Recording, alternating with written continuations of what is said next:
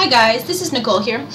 Based on my previous blog post about using Google Classroom in the band hall, I've had some requests to show you how to use Google Classroom to upload playing tests, and so students can record all of their playing assignments from home.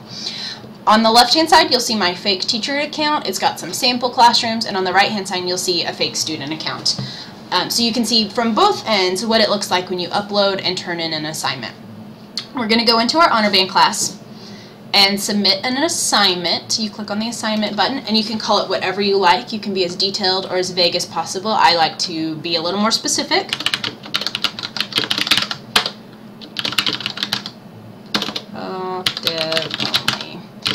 Especially if you have multiple classes or give similar but slightly differing assignments, I would be very specific about what you want to use for your playing test. Let's make this due on Friday.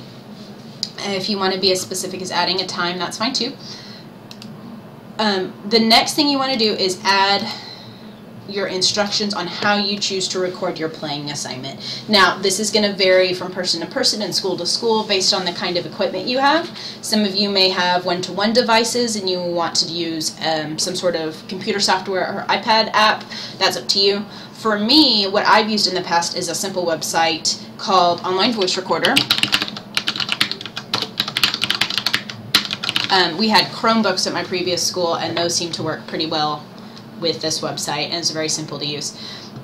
So I want to reiterate, in your playing test description or as an attachment, you need to give your students instructions on how to upload a sound file. Very, very detailed. Students will find any way under the sun to tell you that their computer didn't work or something didn't upload, so make sure that there's no way that they could possibly mess it up. So let's assume our sample student knows exactly what they're doing. We don't have to upload any instructions. If you do, you can add a file or add a Google Drive file or create your own video tutorial on how to do it from their side of it. We'll assign it to our students. You can assign it to multiple classes if you wish. And then here on my student page, in just a minute, you'll see it automatically pop up. I hope. No, not going to pop up. Okay, well, I just refreshed it from up here. So we see our B-flat scale test. So the student automatically sees their test is due Friday. When they open it up, it'll take them to the assignment page, but they can also see here's a link right here.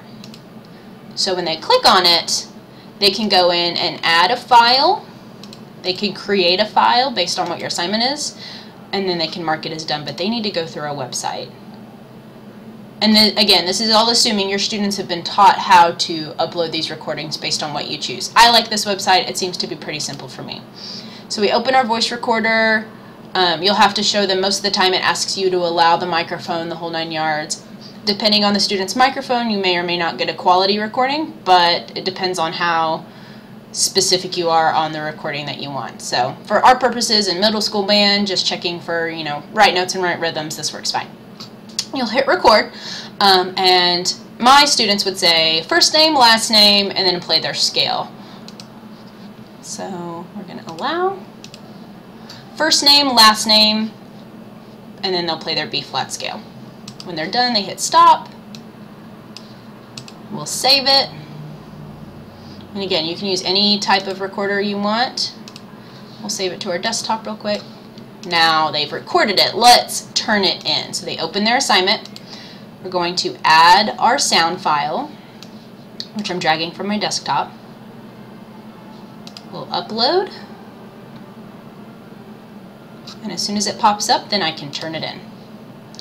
I can also add any extra notes I'd like my dog was barking in the background, I'm sorry, my brother slammed the door, whichever.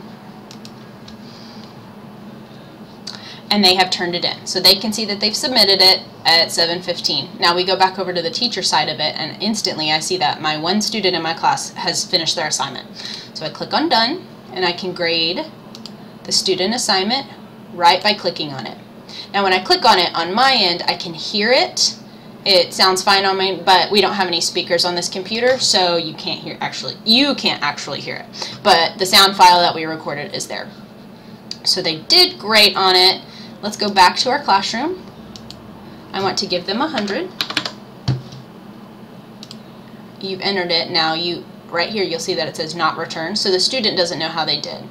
Instantly I can return all of their assignments. I can do it for all of my students or one at a time, and if I need to leave feedback like you missed whatever note, you can give them feedback or specific comments, return their assignment, and instantly over here on the student side you will see that it got graded and they got a comment on it as well. So you can give them the option to resubmit, which I often do with playing test. If it's unacceptable, they need to resubmit it. So we can give them that option to resubmit as well.